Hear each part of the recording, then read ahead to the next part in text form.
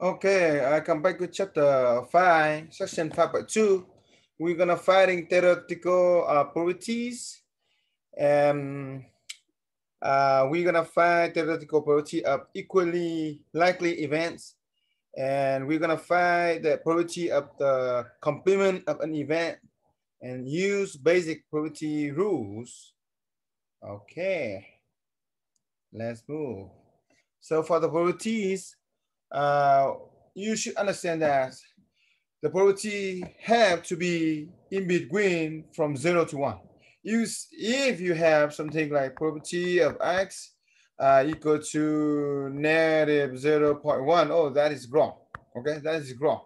Or if you have like p of x equal to 1.1, that also wrong. Okay, you have to have the probability in between 0 and 1 only.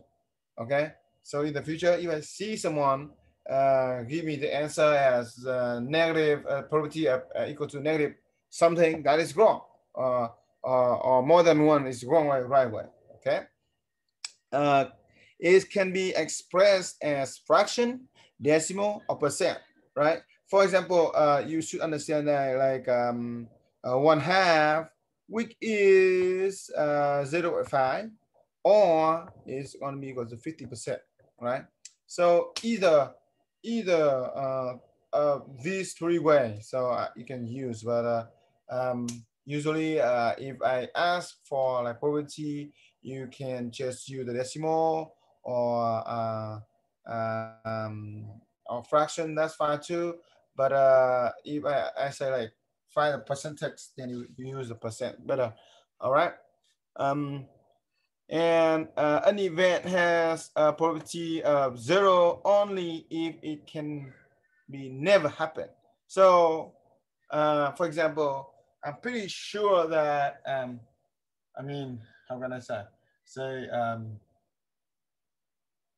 if uh, if I say like probability to have uh, 32 days in a month, then it's gonna be 0, right?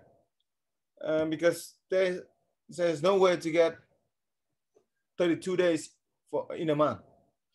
All right. Now, an event has probability of 1 only if it is certain to happen. Uh, so how can I say? Okay. Yeah. Probability of uh, it is so. I mean, usually in the real life, it's not not easy to happen like this. But maybe I'm gonna say like probability that um, that have um, maybe I'm gonna say like the probability of the tomorrow the sun will be rise up, something like that. So then absolutely it should be true, and it will have to certainly happen. So so that is going to be equal to 1. Um, now for the probability notation, events are usually represent with uppercase letter. It's going to be A, B, C, or whatever. And the probability of event A occurring is written as P parenthesis A. Okay, let's say tossing example, toss a coin. Let A present the event the coin lands on heads. So you're gonna have like P of A equal to 1/2 or 0.5 or 50%, right? So that is an example for toss a coin. Let's see. Let's go to the next one. Now let's talk about the complement. Okay. Um, if you have learned about complement in previous math, uh, you should remember that complement refer to the event not occurring.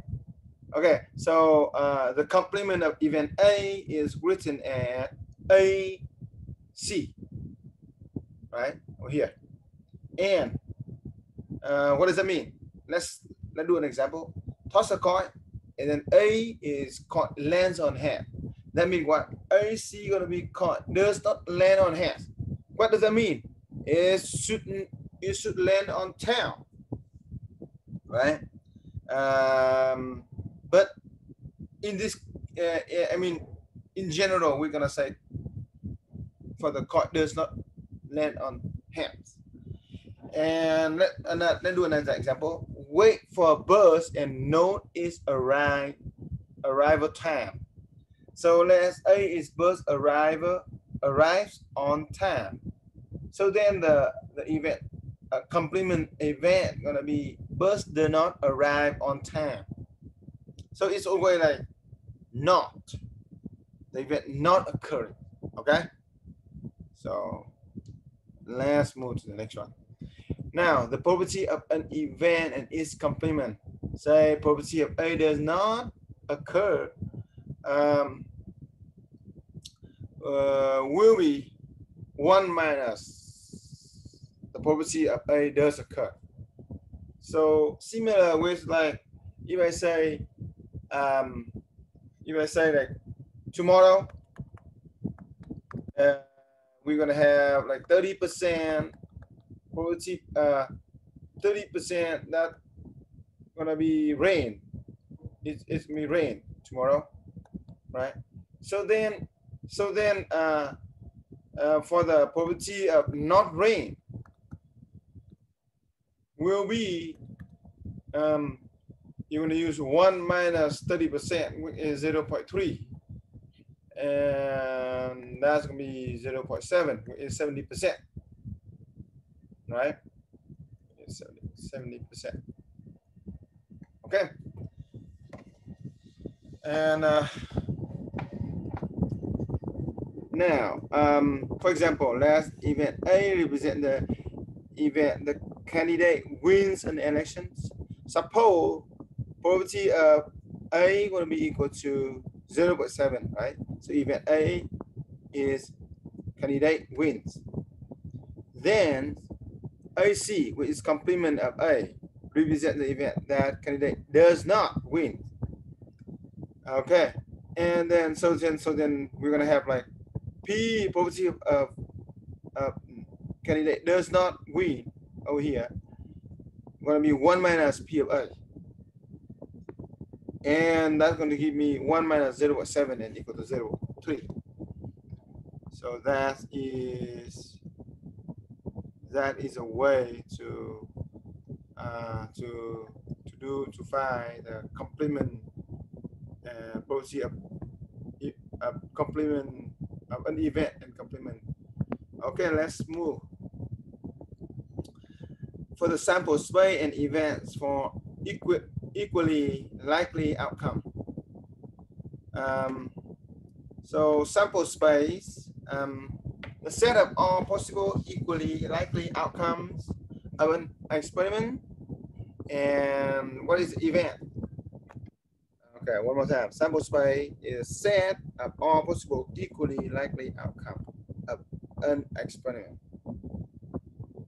Okay, and event is any collection of outcome in the sample space. So let's see if they have example. Okay, good.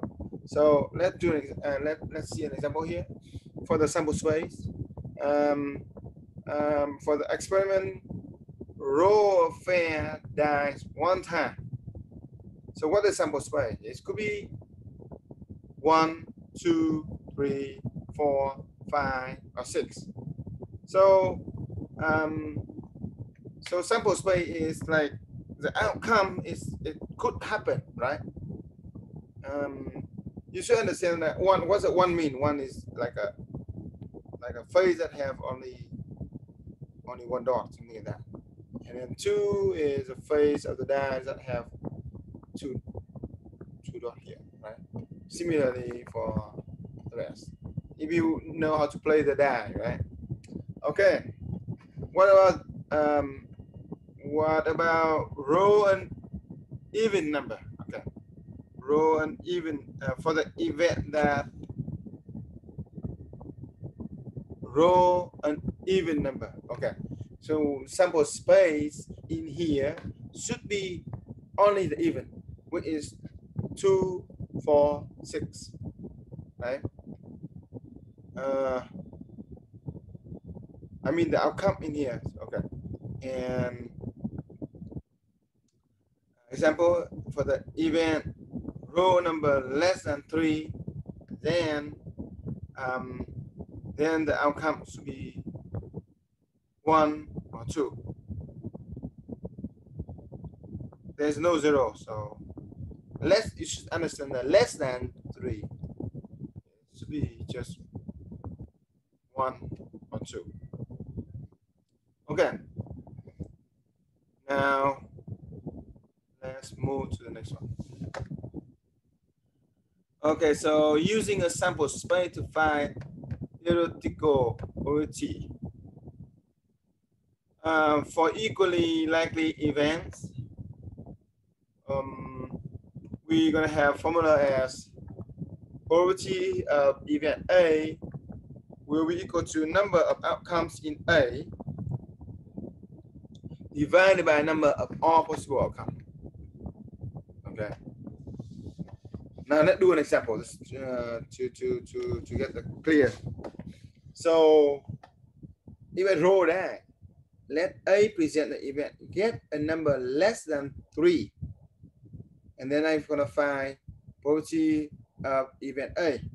What is event A? Get a number less than 3. So how many?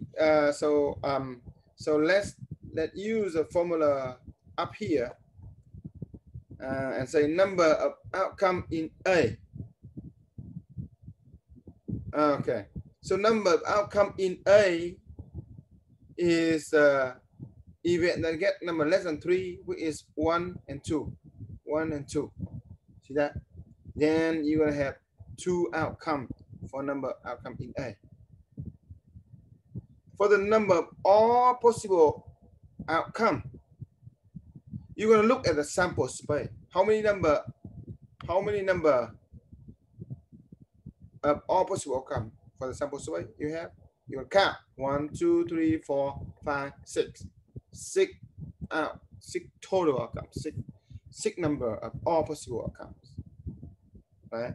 So then you will have probability of A of event A will be 2 over 6 and equal to 1 over 3. And you can just, you can just stop here. Usually when you present on the test, you must have this step and then move to the simplify, because I want to make sure you get 1/3 from where. Okay. All right, so let's move. Using a sample space to find a theoretical probability. So a family has 2 children. Find the probability that both children are girls. All right, let A present the event that both are girls. So we have sample space for 2 children. What do you think? It could be what? It could be, the first one could be boy, and second one could also be boy. And the first one is boy, second one is girl. And in another way, so first one is girl, second one is boy, and then first one is girl, second one is girl.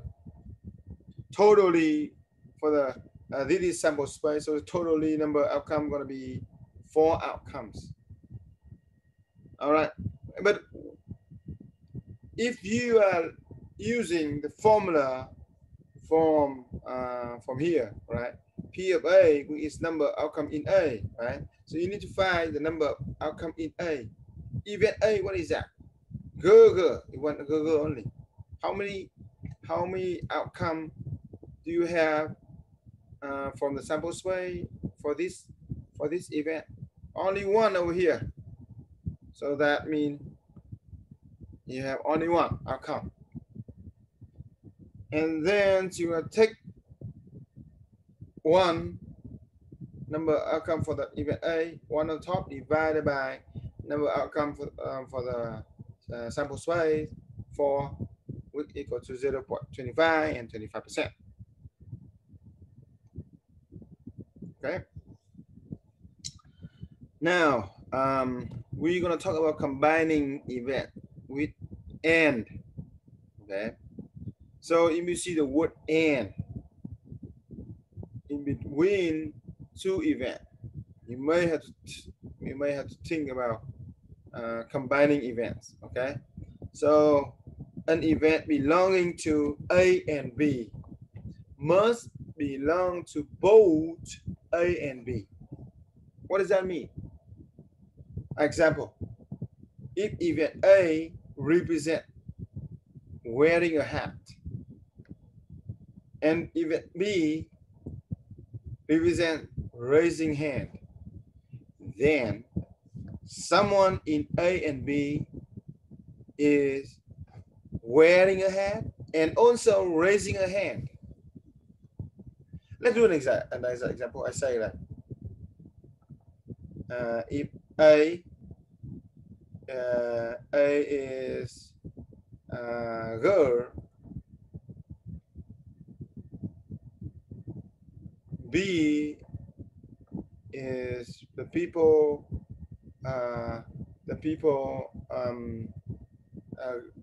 gonna say A is girls in my class, or I say that like to say that like woman or female student in my class.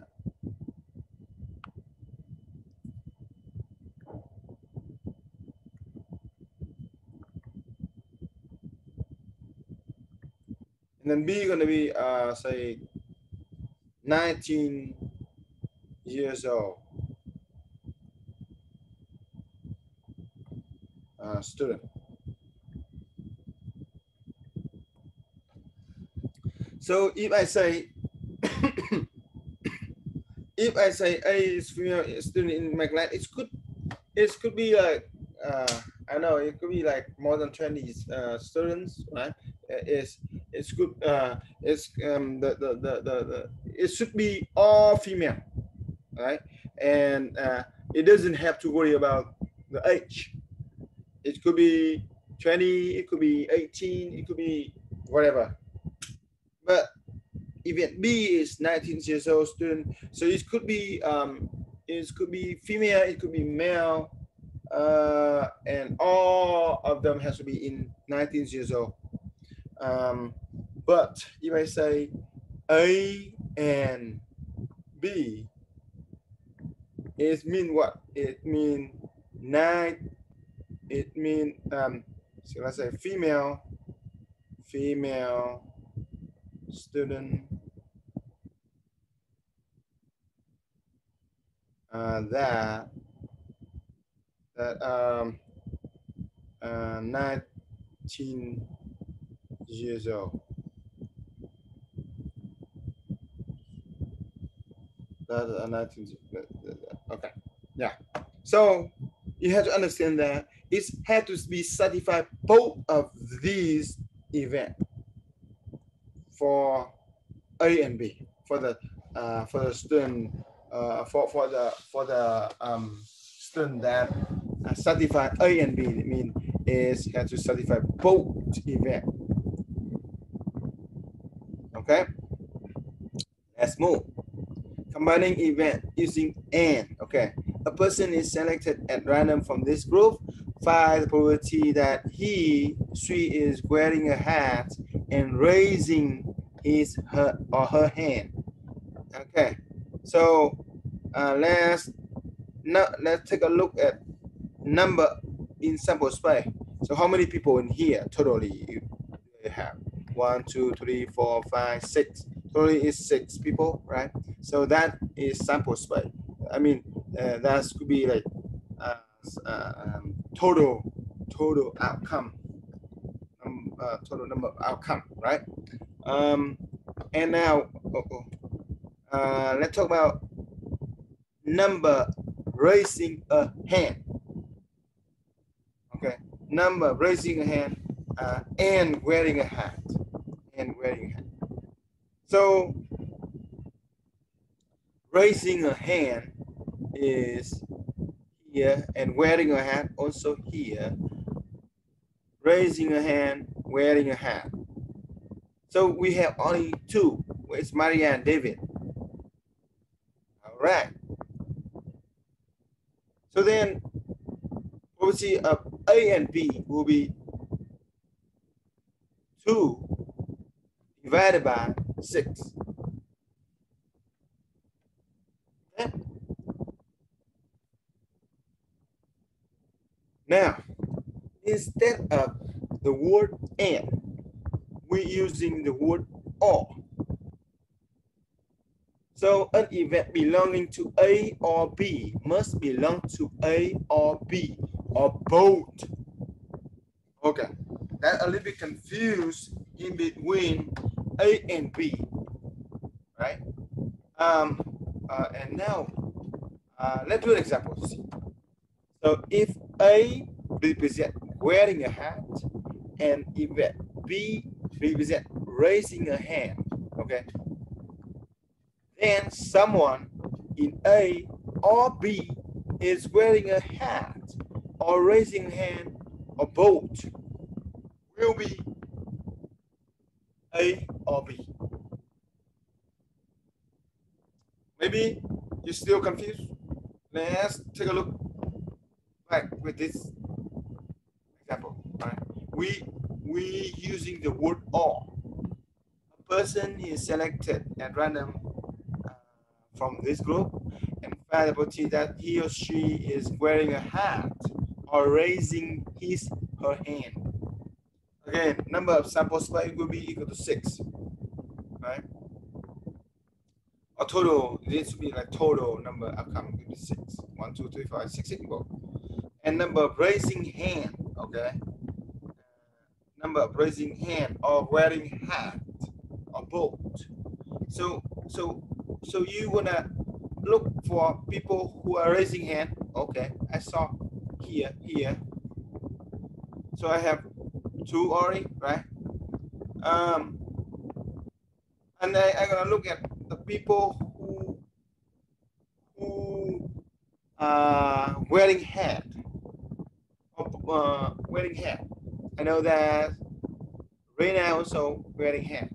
I know Maria wearing hat, but since she wearing raising hand already, so I count her already. So I don't worry about her. Totally, right now I having only 3. Both, right? Even a boat is just to this Maria and David. They are raising hand and wearing hat. So totally I have for raising hand or wearing hat or both is 3 people. Rena, Maria, and David. So then the probability of A or B is going to be 3 out of 6. Okay.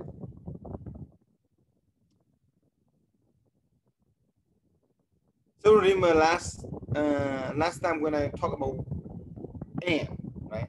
And is had if we are looking for the raising hand and wearing hat, that means you have to satisfy both that condition: raising hand, wearing hat. Maybe I'm gonna raising hand, wearing hat, raising hand, wearing hat. That's okay. If or, then you just need raising hand 1, raising hand, good. Wearing hat, good. This one getting wearing hat, but I don't care. I don't need to count it because the count already is done. David wearing hat, but I don't count. Okay. So that's the difference. Now finding probability from two-way tables. Okay, it is similar with one of the problem in the review exam before, but it's harder. So let's read the question. In the 2012 General Social Surveys, people were asked about their happiness and were also asked whether they agree with following statement. In a marriage, the husband should work and the wife should take care of the home. Um, the following table summarize the data collected. Okay, so usually when you see a table like this, you must to know, you must to label the column of total and the row of total. So later on you don't wanna forget it, right? Okay, so you understand that the first column here is talking about the agree, people who agree with happy, unhappy. Second one is talking about don't know for happy and don't know unhappy. Disagree, happy and unhappy. Okay, so let's move. Now let's finding property from two-way table. All right, let me show you how to find it. Make sure you label the total, right? Okay, suppose a person is randomly selected from this group. Find A, happy and agree. Okay, for the happy and agree, um, let me say the total number of happy and agree. So let's see who is happy is here and also agree is here. So I have 2 for 2 on the top, and I divide by total outcome, which is 1146. Okay, so if you you must write this first, and then you're going to use a calculator to simplify it. So it could be you can write as 2 decimal place 0.21. That's fine to me too. Okay, and now if we talk about probability of happy or agree. Okay, let me clean this. So who is happy? I know this one happy, this one happy, this one, oh wait, happy and agree, all agree.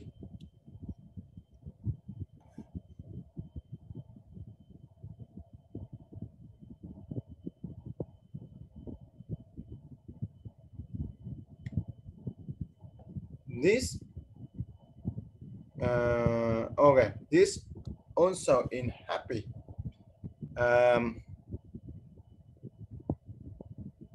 Okay, and for the agree is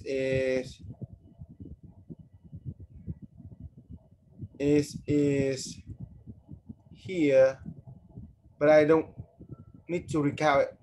So, and another one is agree is here.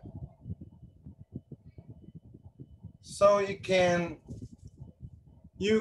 know that total for the happy or agree should be, you're going to add 242 plus 65 plus 684 plus 45. See that? And then you divide by the total outcome, which is 1146. Okay? And now you're going to use the calculator to find it. So it's going to be 1036 divided by 1146. And if you use one more time, so you're going to have about 0.9. 0.90. So that's going to be the answer for happy or agree. Now let's talk about the probability of agree or don't know. So where is, I'm gonna delete this so we can see it's clear. Agree or don't know. So where is agree? Agree is this column. So 1, 2. Where is don't know? Okay, so this one. 3, 4.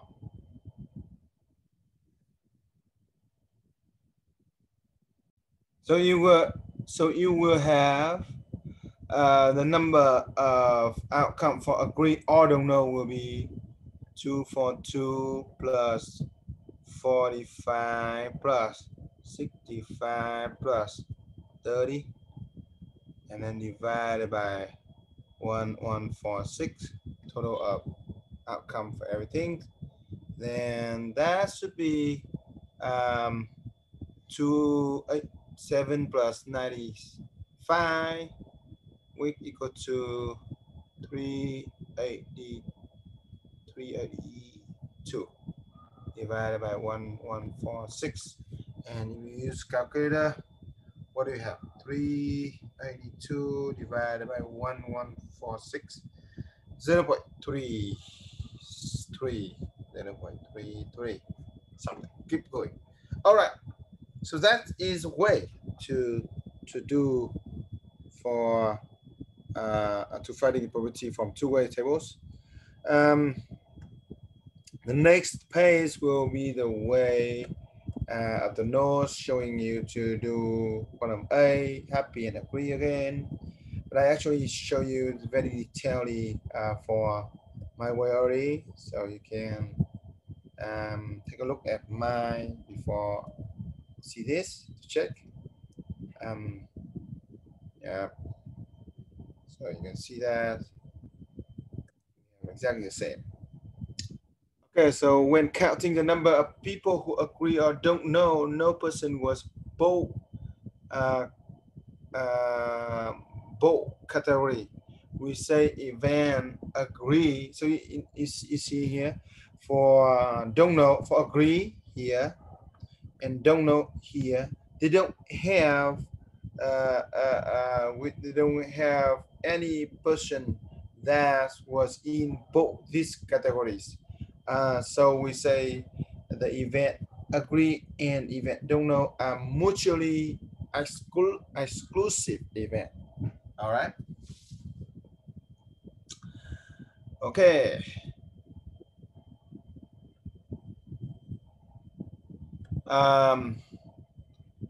So in another way, if we talk about happy and agree, say here is happy, here is an event of happy, here is an event of agree. There's an intersection in the here, right? Which is 242, and I'm gonna say like there's 242 people who appear in both categories at the same time. Which mean what? Which means they are happy and agree. and we can say what? We can say the event happy and agree are not mutually exclusive, or someone say mutually inclusive. Doesn't matter, but mostly we're gonna score it is not mutually exclusive. Okay, and move now. So instead of trying to use by counting stuff like this, adding this stuff, right? Um, we actually figure out a formula uh, to find for like a probability rules for or, and it's called probability of A or B will be equal to P probability of A plus probability of B minus probability of A and B. And you need to keep in mind that if A and B are mutually exclusive, if A and B are mutually exclusive, then they cannot happen at the same time. So probability of A and B equal to 0. Only the case that mutually exclusive. So in that case, if you use if you keep using this formula, then you're gonna have a formula, a special formula for the mutually exclusive event, which means probability of A or B will be just equal to probability of A plus probability of B, easily. Okay, so I'm gonna say the first formula here is called general formula for adding, for any adding event, or just say odd event in between two events with or, right? So this general formula will always work. It just need to have an extra time to prove that if A and B are mutually exclusive, then you have it equal to 0. For this formula, it should be like a special case, right? If you know that it is mutually exclusive. Okay, let's do an example. Roll a fair 6 side down. 5. Probability of rolling an odd number or a number greater than 3. Okay, what does that mean? You want to have odd number, would mean what? 1, 3, 5, 7? No, there's no 7, right? 6 is maximum. Or a number greater than 3. Okay, so that is the first 3 outcome for the case that odd number. For the second one, it could be greater than 3, right? It should be 4, 5, 6. So it should be like that, right? So 1, 3, 5, 4, 5, 6. So that mean if you combine these two, you're gonna have like a set with only 1, 3, 4, 5, and 6. Don't recount 5 2 times, okay? B, rolling a number less than 3 or rolling a 6. So less than 3, 1, 2 only. And rolling a 6 means 6. So I'm gonna say 1, 2, and 6. Okay, let's move. So A, probability of rolling an odd number or a number greater than 3. The outcome for event rolling odd 1, 3, 5, like I say, and the probability of this event is 3 out of 6. I mean, these too many words, so I'm gonna come back with this and show you. So for A, so probability of let's say odd number,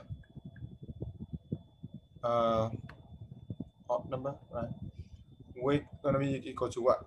How many outcome from the odd number? 3, 1, 3, 5. We mean 3 outcome. So I put 3. How many total outcome? I'm gonna should have like total outcome, total number of outcomes, which is n, or sometimes it's called sample size. Gonna be 6 because we have 1 through 6, right? So 3 of 6. Okay, so I can write as 1 over 2. No, actually I keep it 3 of 6 for now. And then for probability of number greater than 3, so greater than 3, that will be how many number greater than 3? 5, 4, 5, 6 will be 3 out of 6. Okay, right? Okay,